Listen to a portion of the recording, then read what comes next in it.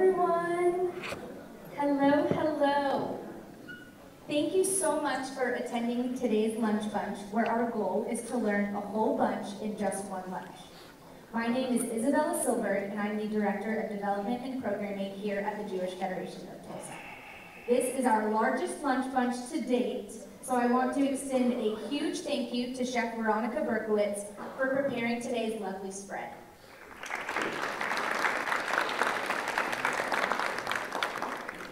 As always, we really appreciate when you make your reservations in advance so that we can make sure to have enough food and chairs. As always, programs and other programs and services that we offer here at the Jewish Federation of Tulsa wouldn't be possible without the ongoing support of our annual campaign. We are just a few weeks into our 2024 campaign, and I thank those of you here today who have already made your pledges and gifts for the year. I would now like to introduce the great Eva Unterman. Some of you may have heard Eva's story. Some of you, this may be the first time.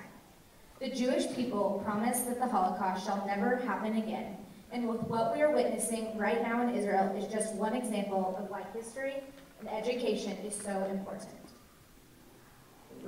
If you want to show your support in remembering the hostages who have been in the hands of Hamas for 110 days now, we have Bring Them Home Now t-shirts and dog tags available at the front desk.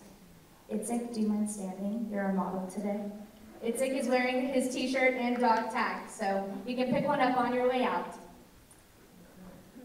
They are available at the front desk, and proceeds go back to the families of the hostages and to the Swords of Iron campaign. Eva, I will now pass it to you.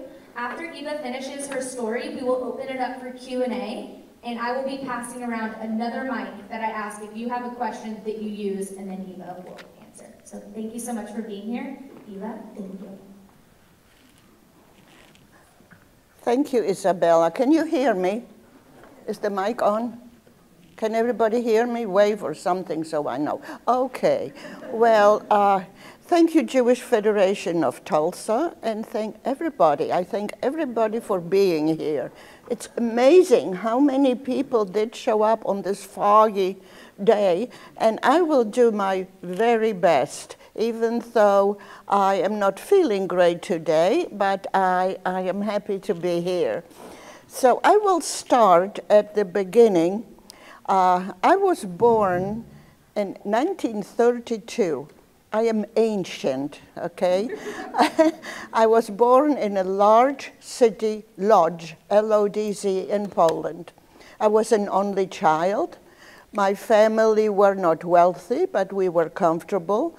My father was a businessman. He and his dad had an office machines wholesale place, new things like typewriters and so on. And I was about ready to start first grade. We didn't have kindergarten then. And unfortunately, just before that, I was told by my parents that even though I had all my school supplies ready, I would not start school because I was Jewish. And Jewish children were not allowed to go to school.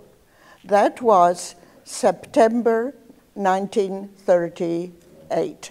By the way, if I miss a date or repeat myself or in any way don't measure up to your expectations, please forgive me. I am on medication for sciatica pain, and I'll do my best. Anyway, so there I was, a little girl looking forward to school. And not allowed to go. I wasn't allowed to go outdoors and walk on sidewalks. I wasn't allowed to play with my non-Jewish friends. And from then on, the situation became worse. My grandma Wollman, who, as I mentioned, lived with us, was ill and never could become used to this new kind of life we had. My grandma Kaffeeman came from Eretz Israel, then Palestine, to visit us with a return ticket back. Shortly after the invasion and occupation, we were ordered to move. We were to relocate to what became known as the Lodz Ghetto. Most people know about the Warsaw Ghetto because it was more famous and in films and stories. It was the same thing.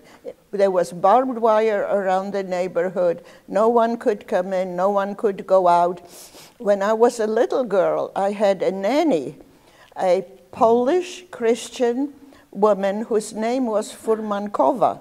And she used to bring food from outside the ghetto to us. She loved me and I loved her dearly. And then she was no longer allowed to come, and I have no idea whatever happened to her.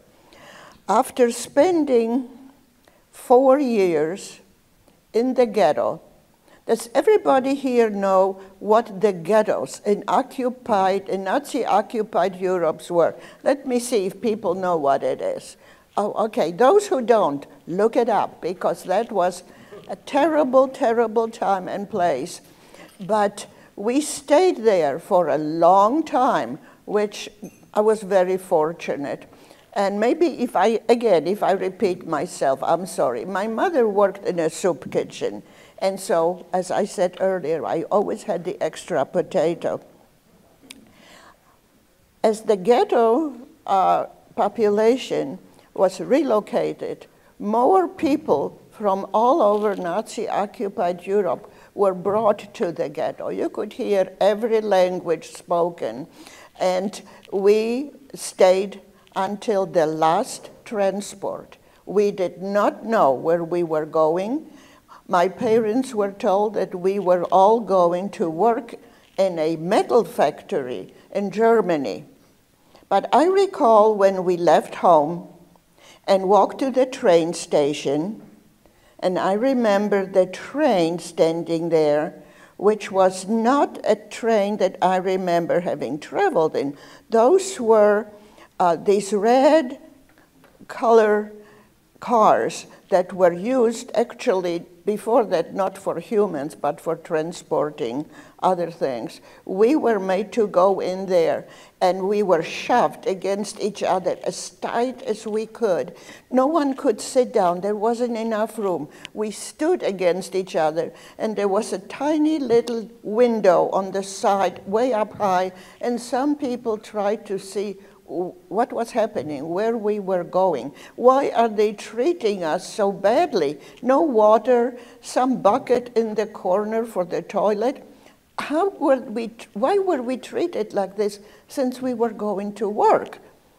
Well, unbeknown to us, we arrived at an awful place, and I remember so well when we were told to get out of the cars quickly, schnell, raus.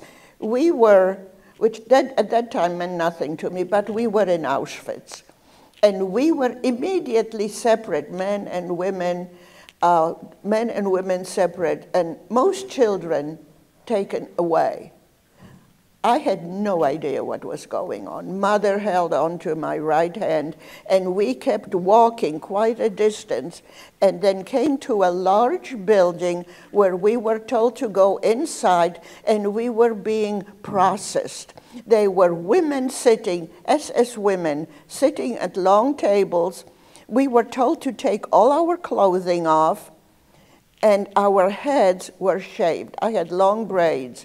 And I remember touching my head and mother saying, hair grows back, it will grow back, we'll be okay. I was one of 2 children only that were lucky enough to get there. I don't have to tell you, you know what happened to most of the Jewish children. Children represent the future. And of course, the Nazis didn't want any Jewish people to have a future. So you know what was done to the children. They were taken directly into the gas chambers, and then their bodies burned. And I remember the smell, a weird, weird scent in the air. I didn't know what it was then, but I do now. It was burning skin, hair. We didn't stay long in Auschwitz. Then we were again relocated to a camp every bit as terrible, but less well-known, Stutthof on the Baltic. And it was in Stutthof, or maybe I already mentioned that my grandma Kaffeemann was killed, and Mother and I stayed together. She worked. We stayed there a long, long time. After Stutthof, some of us, the original group from the Lodz Ghetto metal factory, including us, my father was not a metal worker, neither was Mother, but they had connections. Remember, in order to survive, you had to have connections and be resourceful. Those are the two words that meant survival: resourcefulness and connections. So we were taken. Am I repeating myself? Have I told you that we were taken to Dresden, the large city in Germany where we worked at the metal factory? I and Mother worked the same shift. I was sorting bullets on a conveyor belt one night in February 1945, when the city of Dresden was bombed. It was terrible. This cannot be described. Everything was on fire. But the Nazis, the guards, never lost track of us. During that horror of the bombing, one young woman managed to escape. They found her. They brought her back, and we had to watch as she was killed. I won't go into the details of it. It was, of course, horrible. We stayed there after the bombing for a short while on the meadow outside the city. And then we started what is now known as a death march. They walked us through towns, through villages, this raggedy bunch of people barely able to walk. It should not be called a march. We just dragged on. And I should have told you that after Auschwitz, when they took our clothes away, we were given this striped, rough, striped kind of uniforms and wooden shoes. And we walked in these wooden shoes. A nail embedded itself on the side of my left foot, and I cried and asked Mother if we could stop so she could take the nail out. The SS woman said 9, and you didn't argue with that. So Mother dragged me all the way till we came to a open soccer stadium where we spent the night. She got the nail out of my foot, out of the shoe, tore a piece of her dress or whatever it is that she wore and wrapped it tight around my foot, and it's amazing, I never had any blood infection. There is still a little scar there, but that was minor, all things considered. And we kept walking until we came to a place called I'm sorry, I'm suddenly losing it. We came to, say it again? Theresienstadt or Theresienstadt. Am I repeating myself? I apologize. I don't know if it's the Advil or if it's my mind that's just giving out here. It's both probably. But we were liberated, as I've said, on May 8th, 1945 by Russian soldiers. And it's beyond description, those of us who have survived. First we wanted to eat food, and the Russians gave us, they were throwing these chocolate bars at us, and not having eaten for so long, we ate everything, and of course some people became ill from it and continued eating. And then it was looking for our family. And lucky for me and my mother, My father was brought to the same Theresienstadt on a different route than we were. Men and women were never together, so we were reunited. That's the short version of the story. Should anyone want to really know this story, please go on Voices of Oklahoma, type in my name, and you will hear me speak much better than what I have done now and in more detail. So thank you very much. Are there any questions? I hope they are, and I'll be glad to answer whichever I can. I'm sure I've left stuff out, but it's the best I can do right now.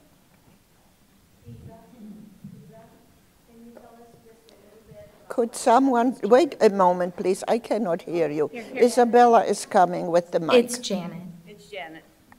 Can you tell us just a little bit about what happened to you and your parents after the war? Isabella, can you please come and tell me what she said? I couldn't hear. Can you talk about what your parents and you did after the war? I'll be glad if you want to. Jeff, thank you, Jeff. Sure. Thank you so much for being here and repeating. What did we do then? What were all of us to do? There we were. Many people, those who survived, of course, wanted to go back home. But word came back that the Poles didn't want us back. They took our belongings and didn't want to part with them. So first of all, I should tell you that my father was very ill right after liberation, and we were taken by the Russian soldiers to Prague in the Czech Republic. And we were treated there wonderfully. I cannot find words to describe my admiration for the Czech people. Hotels were open, restaurants, we were given clothes. I remember taking my first bath in 4 years, if you can imagine that. And so there we were in Prague, and now what? Like I mentioned, people wanted to go back, and many came. Many go back to their homes, many were returning and telling us that no one wanted us, and most people then ended up, of all places, in Germany. You maybe know about this. And Germany was divided into American, English, French, and Russian zone of occupation. Everybody wanted to be in the American zone. The Russians weren't very friendly. The Americans were known to be friendly, generous, kind, and the DP camps were set up in the American zone. I was never in a displaced person camp because, well, different circumstances, but we ended up, Mother, Dad, and I, near a city called Stuttgart in Western Germany, trying to reach Switzerland, because the only relative my parents knew who would have survived was our uncle in Lausanne, Switzerland. So that is where we were trying, that's who we were trying to reach. You couldn't then buy a ticket, train, or airplane didn't exist, or people were just hitchhiking and walking anywhere they tried to reach. And also, some German soldiers were returning from the east. Many had amputated leg or arm, and it was a very difficult time. And we came to a town on a truck, actually, hitchhiking, called, as I mentioned, Stuttgart. And the truck driver, it was at dusk, and he said, "You're not going to find a place to sleep in Stuttgart, it's all bombed. But we're approaching a town called Ludwigsburg, which is only 14 kilometers from Stuttgart, and you can probably find a place to spend the night." And the custom was then in the American zone that you'd go to the city hall, and the mayors who were installed by the American forces would help those of us who traveled through the town. And indeed, there was the mayor. His name was Herr Böhringer. He was actually French, but we were the only people, the only survivors who arrived in this little town. So he took particular interest in us. He assigned us an apartment for the night where some high-level Nazis escaped the day before.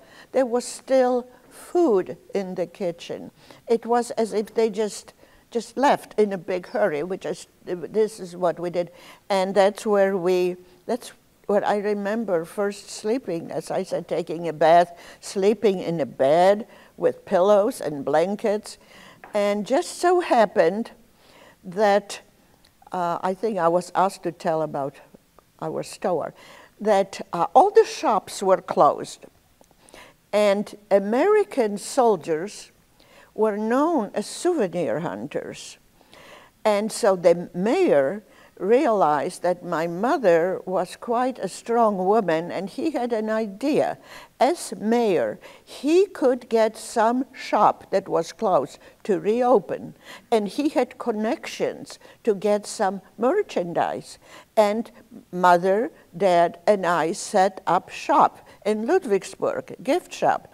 And the name of it was Valeria, which was the name of the mayor's daughter. And I recall spending evenings writing "Souvenir of Germany" on empty cardboard boxes, on pencils, whatever we could get. And the word got around that there was this store open. So the American soldiers that lived on that base would line up early in the morning, sit on the sidewalk in front of our store. We'd sell whatever we had, go back home, and make more merchandise. That is how my parents started a gift shop, which eventually became a real store when other stores opened. And the American soldiers were still stationed there. And one day, a soldier came in, and my mother, she didn't speak English, but if they didn't understand her, that was their problem. She spoke, whatever. She noticed that this one soldier that came wore a little mezuzah, instant family, right? So she invited him to dinner. Well, that happened to be Herr Unterman, who, as you know, we got married. And that is how I came to first to Canada and then to the United States and to Tulsa, which has been my home since 1963, I believe. Long time ago. Tulsa is my home. My children were born and grew up here. Questions? We have one right here.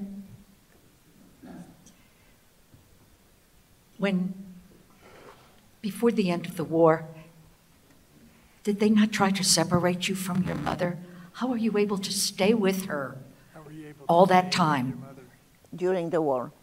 How was I able to stay during the war with my mother? Very few children did.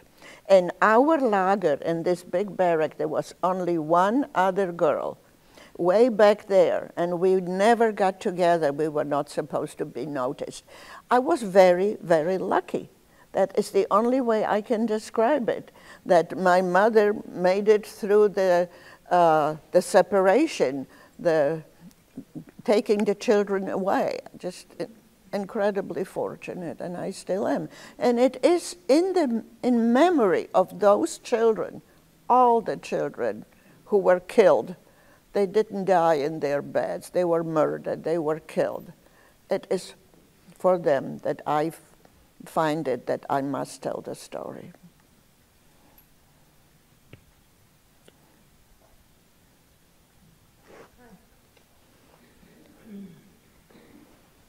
When did you laugh? After going through all of that horror, when did you find yourself laughing? When was your first moment of joy? When did I myself laughing? First time you laughed after. That's an interesting question. I have never been asked that. In an odd way, and this is really, it was a nervous laughter. It wasn't normal. But when we were in the shop, in the room before going into the showers, when they shaved my head, my mother touched it, and it was a nervous laughter, but she laughed. And we hugged and we laughed. And she kept saying, hair grows back, we'll be all right. So it was at that moment. And I don't remember after that much of laughing until after the war, of course. But I was very fortunate having a strong mother, having survived. And, you know, so thank you very much for wanting to know my story, and of course the story of all those who survived. I believe that as far as having been a concentration camp, at this point, I'm the only person in Tulsa, and that's quite an obligation. I feel humbled and by it. So if I'm not making much sense tonight, blame it on the Advil, and I will do better the next time. Eva, I had one more question. It's John Sealer. Over at the museum next door, I know there's a picture of your mother, and I was wondering if you could tell the story of how you found that picture of your mother and how it came to be. That's a very good and interesting question. Thank you, John, for asking that. I have always, after the war, of course, when I lived in this country, I enjoy going to bookstores and browse through the bargain tables. And I was visiting my daughter in Ann Arbor and went to the first Borders that started in Ann Arbor. And it was a huge place, and there were all these bargain books on long tables. And as I looked through them, I turned a page of one of them, and there was a photo of my mother. I mean, I couldn't believe my eyes. There she was. And that's the large photo that you are referring to. I bought all the books that they had, and I have donated some to the museum, some to schools. And the book is the title is The Diary of Dawid Sierakowiak, a Jewish Polish young man who was in the ghetto and who died of tuberculosis. I believe he was 18. So that is a book, if you can, I urge you to read it. It's by Ellen Edelson. Actually, it's only part of Edelson found, because part of the book that was found in the ghetto, part of the paper was used for heating a stove. So this is not a complete story, but it's definitely worth reading. So if you have time and you enjoy reading, you can probably get it online also. The Diary of Dawid Sierakowiak. Other questions? I'm over here. Hi, my name is Aja Lyons, and I'm a PhD student at Oklahoma State University. I'm also a writer, and sometimes I write fiction about Jews, but I'm considering veering into nonfiction. My question, I'm glad we're transitioning to books. Do you ever read any books or view any films about the Holocaust, and what would you say maybe things they get right or things they get wrong, or what writers could improve on? What was the question? What kind of books that maybe you've read that other writers have missed the mark and what they presented? Well, I have read many, many books, and of course now that I'm not able to read, I listen to audiobooks, and there are so many that have been written and are still being written. There are some people who didn't give their testimony till recently. It was too painful to remember. So my interview for the Shoah Foundation was beautifully done by Michelle Wiens, who is here. Michelle, raise your hand. Thank you, dear. That was many years ago. I don't remember how long ago, but it is still, it's out there. So those people who know how to maneuver your computer, I know could find it, or parts of it anyway. There are many very good books. I could not start telling you right now, but go online and, okay, 2 sites, maybe I have already mentioned. Yad Vashem has great information, and so does the U.S. Holocaust Memorial Museum in Washington, D.C. Who has been to the Washington, D.C. Museum? Oh, wow, then you know how much information there is and how very well it's done. Has anyone been to Yad Vashem? You have too, okay. That was quite an emotional experience for me when I went there. And you remember, you go through this dark tunnel, sort of, with photographs and stories of ghettos and camps, and then you walk out, and there is beautiful scenery of Israel. It's a magical place. And we continue. We don't give up. We go on, wherever we are. It's not always easy, but that is what one has to do. That's what survival means. Any other questions? No? Anything I missed? Janet, Michelle, Jeff, can you think of something? Nancy? I have a question. I could just go up there and grab it, but I'll wait till she puts it around. This one has a little thing on it. Oh. Hi, I'm Jenny Graham, and we've met before. Yes. There is a lot of war happening, a lot of anger around politics happening. But with the Holocaust Remembrance Day coming up, what do you want people to remember about your story?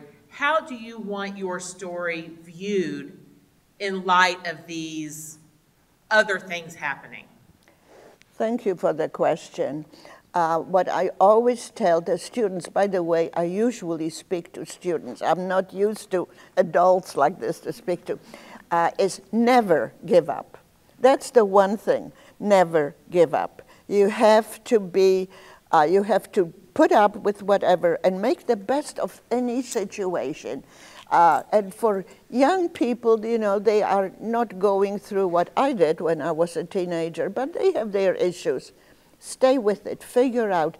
And the other thing is respect other people who might, as I said earlier, have a different skin color, different hair, different whatever, speak different languages.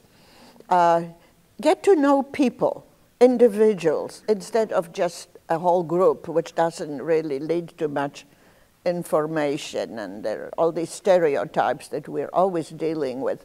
Get to know a person, and you'd be surprised how much you have in common.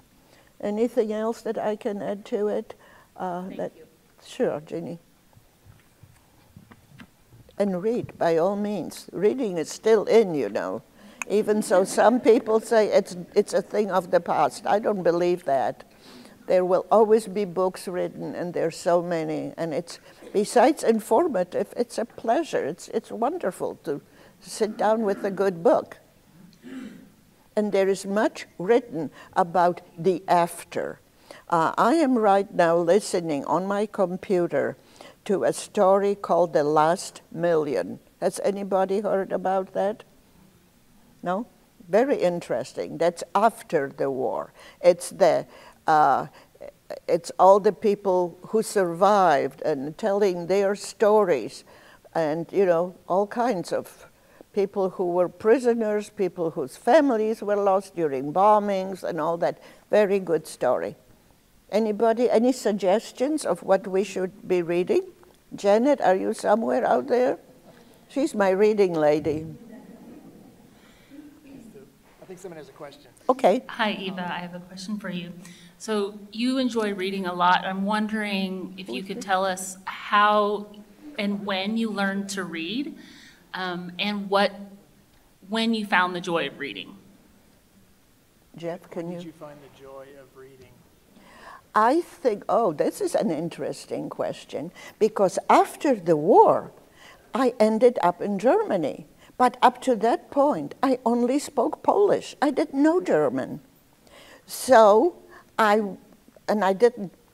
I was 11, never gone to school, to a regular school. So what do you do with an 11-year-old kid who is just getting her hair growing in and doesn't speak the language? Well, I went to a bookstore. And I don't even know if I knew what a library is, but I went to a bookstore and found a very pleasant woman there and told her in my broken German that I want to learn to read in German. And she suggested some books, and somehow I taught myself through osmosis or something. I don't remember sitting down and learning, but I picked it up. And then once I had the basics, I did learn a little grammar of German and then English, of course. And so read. There is really no excuse not to. Who has a suggestion? So have you read something an interesting book lately? There is someone, yes. It's called A Long Way Home. And Bob Golan, who lived here, escaped the Nazis and his family in Poland up to Siberia. And he started the Israeli Air Force, and he and his brother got split up, and they all found their way back to Israel. But it's a great book, very easy. It is a wonderful story of a Tulsan. It's his biography, autobiography. Very, very good. A Long Way Home by Bob Golan. Does anybody remember Bob Golan? Yes. So he was originally from Poland, but he lived in Israel here. It's quite a story, and he fought in the Israeli Air Force, and very, very good book. Anything else that you are reading? Mm-hmm. People Love Dead Jews. I have not read that, but it's an intriguing title, isn't it? Fabulous. It is People Love Dead Jews. Isn't that a weird title? And I hope that some people like living Jews also. But yes. Anybody else has any suggestions? Well, any questions? Anything that I left out? Some of my friends here might know something that I didn't tell, just like Janet knew about our store. If there is anyone who knows something that I didn't mention, please let me know. Tell them about how you cook for your husband. Oh, no. This must be Brian, is it? I cannot really see, but no one else, or very few people know the story. As I mentioned to you, I met my husband. He was a customer who came into our store, and I didn't know him well. And then this soldier stationed in Germany left after a few months. And after a while, we wrote to each other, and eventually he suggested that I maybe come to the United States and we could get married. And easier said than done, because you should know that when it came to moving to the United States, you were on the quota of the country of your birth. I would be still waiting. I was on the Polish quota. But I went to the Canadian consulate and did somehow persuade the men there that, it's a long story, something that I lied, okay? I told them that I've always wanted to live in Canada and blah, blah, blah, and I got a visa to Canada. And Herb met me in Toronto. We were married. And he lived in New York. I had to stay 6 months in Toronto with some family, distant family of his. And then we were finally reunited. And the first thing we did, is when I went with his parents, actually, they took me to a grocery store. They explained to me what an Idaho potato was. I mean, I'm from Poland. We ate a lot of potatoes, but they were small red potatoes, not these big things. And I learned all sorts of, I had to learn quickly. And then we went to Sears and bought pots and pans and set it all up. What I was interested in doing with all this is to line it up on the shelves really pretty with a little rick-rack kind of, but it never occurred to me that those pots and pans were supposed to be used. I didn't know how to cook, and I didn't know this guy I just married well enough to tell him that I didn't know how to cook. So what Brian remembers, this was in Charlotte. We lived in Charlotte, North Carolina. There was a restaurant that, you know, we went to a couple of times very close by. So what did I do? I took my pots and my pans and I went to that restaurant and brought food home, set it on the stove. This is true. And he complimented me, Herb, oh, those are the best, whatever it is that I happen to be bringing up. And I realized that, hey, we can't afford this. We were constantly broke. I was using up. So there was, Herb managed a store there, and the woman that worked as at the cash register, she and I became sort of friends, and I confided in her. And she says, well, I'll show you what to do. She took me to the grocery store and told me what the things were, and then would call and say, okay, there is this oven, turn it on 350, and clean one of those big potatoes and put it in the oven. And this is how I actually learned to cook. But I didn't tell him for a long time that I wasn't, you know, he kept asking, what about those, whatever it was, cutlets of some sort? And I said, yeah, I'll fix them the next time, you know. So, but eventually that became a joke in our family that they're still talking about and remembering. Any other stories? That's it? There's a hand up somewhere. No? Oh, Isabella is going up there. I just finished a wonderful book called We Must Not Think of Ourselves by Lauren Grothstein. That is the story of the people in the Warsaw Ghetto who formed a group to write their stories so it would not be forgotten. And it's a great book. What was the question? It was about a book she was reading. And what's the title again? We must not think of ourselves. We must not think of ourselves. Okay, I'm not familiar with that one. But, you know, there are lots of stories that many of us who immigrated for one reason or another to the United States have lots and lots of stories. Some are very funny. And if you have time, I'll tell you I think it's funny. When I stayed in Toronto, which was to be for a short time because I was married to a U.S. citizen, well, it turned out that I had to be there 6 months. And so I decided sometime after a month or 2 months or so, that I ought to get a job. And now what could I do? I worked in a retail store, as I told you earlier. I made the merchandise that we sold. And I thought, okay, I will apply for a job as a salesperson. So there was this one store that I noticed. It was quite exclusive, ladies' wear. And in those days, the fabric of choice was very much the black crepe dresses. Old folks like me remember that. So I got a job there. I mean, unbelievable. They kind of thought I could maybe do this. First, I didn't want to sell anything. The other people loved me because I kept folding things and doing stock work as long as I didn't have to approach a customer. But eventually, they said, the next person comes in, you have to talk to her. So I did. Hello, you know, the whole routine, may I help you, and so on. And she wanted a dress, a black dress. So I bring out a couple, and I touched the fabric of one, and I said, please feel it. It's such a beautiful piece of crap. This is the German word for crepe. I had no idea, while other people started laughing, just as you did now. But that was my start in the retail business.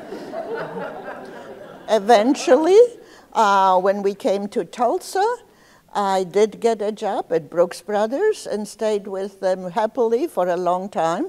But before that, I should mention, I was the director of Temple Israel Preschool for 10 years. And there might be some people here who perhaps attended that school or know of someone who did. It was a great experience. There is a hand up there somewhere. Who is it? Jeannie Jacobs? Her children. Oh my goodness, hi. Hi, yes, well, so nice for you to be here. And so my career in Tulsa was first as a preschool teacher, and I loved it, and I did it. I started actually when my daughter was 3 years old. And then it was Brooks Brothers.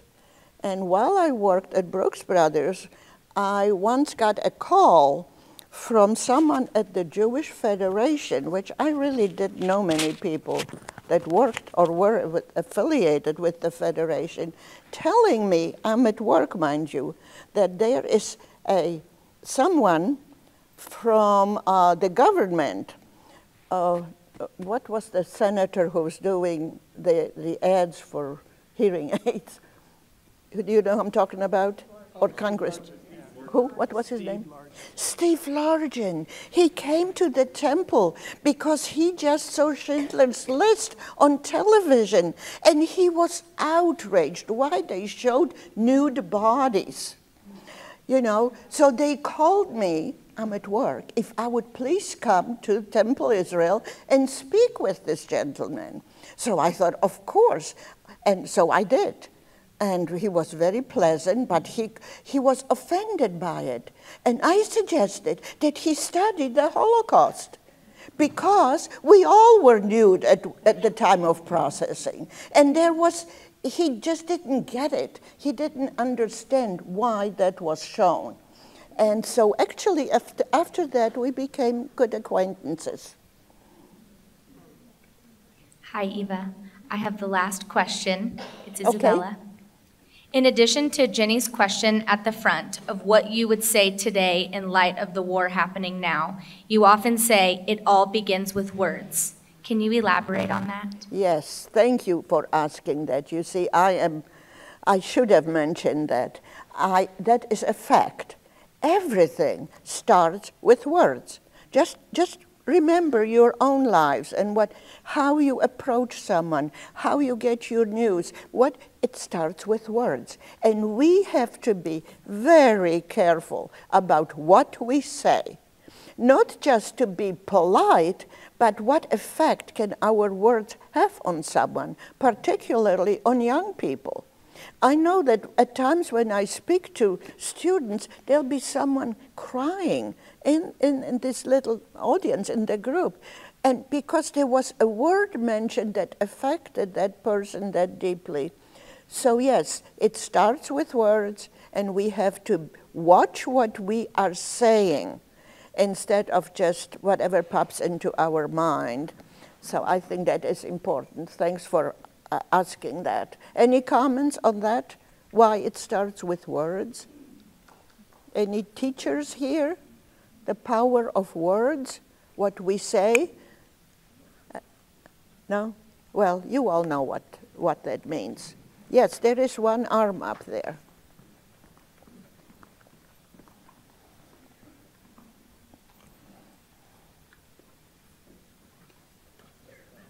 This is Itzik. I just want to say about words, when you say something, think about toothpaste. Once you come out of the tube, you can't put it back in. So if you say something, too late.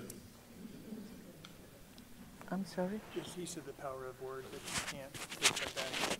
Very well said. Yes, once the word is out there, it's out. So the only thing, again, is to think ahead, especially talking about serious subjects, you know.